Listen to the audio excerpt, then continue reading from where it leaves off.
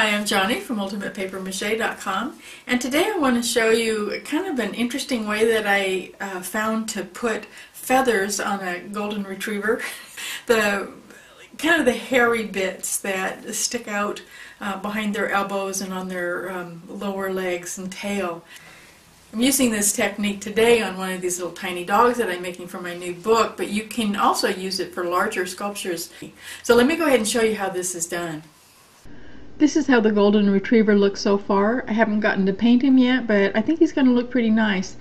To make this fellow, I used the golden retriever pattern that's going to show up in the book and just filled out all of the forms over a wire armature using the pattern. When it came time to actually bend him into the sitting up posture, I did need to do some major surgery. It's always kind of fun, just cutting into the foil where the muscles need to contract and then bending the wires at the joints. And then I added paper strips and paste. It's really important, especially on a small dog like this, you want to get the paper completely saturated with the paste and then press down really hard so that there's no air pockets anywhere. It's especially important when you have little dips like that right above his knee. You don't want to have any air under there, or you're going to have it, it's just not going to work. This doesn't take very long on something this small. Now the paper mache is dry, so I actually get to get started on those feathers. I'm using I think it's a Bounty paper towel. It's a 2-ply paper towel. You always want to take off those cut edges because those don't blend in very well. Then I tore off a small piece, making sure that it's going to be long enough to go all the way around that lower arm.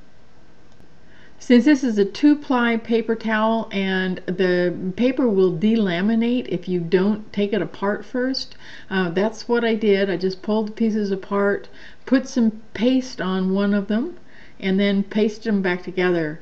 You might be able to get away with not doing this, but I've discovered that you can end up with some problems if you don't. And then I just smooth it all out really good, put some more paste on there, and wrap it back around that lower leg. And then I trimmed it a little bit. There's longer hair up by his elbow and shorter down by his wrist, so I just cut it off with some scissors.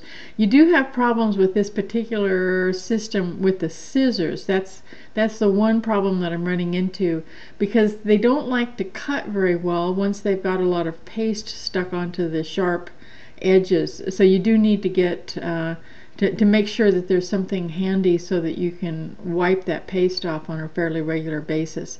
And then, this is the fun part, you just start clipping some hair. I really had fun doing this, I don't know why.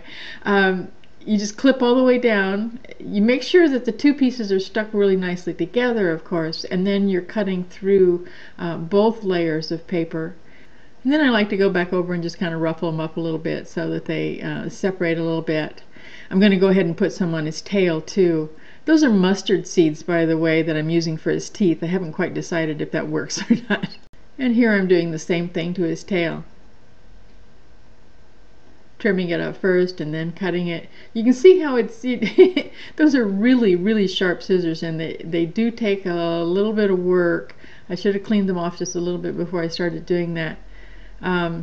If you can figure out a way to make that an easier process, please let me know. When the tail was all done, I went ahead and sat it down on a piece of plastic to make sure that that he would sit flat on the table, otherwise that the tail feathers could have gotten in the way. And now I get to do the fur on the body.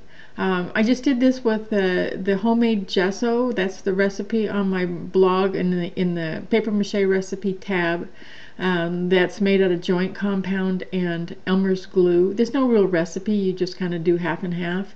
And then I turned the brush around, and as you can see right now, I'm using the back end to actually inscribe some fur.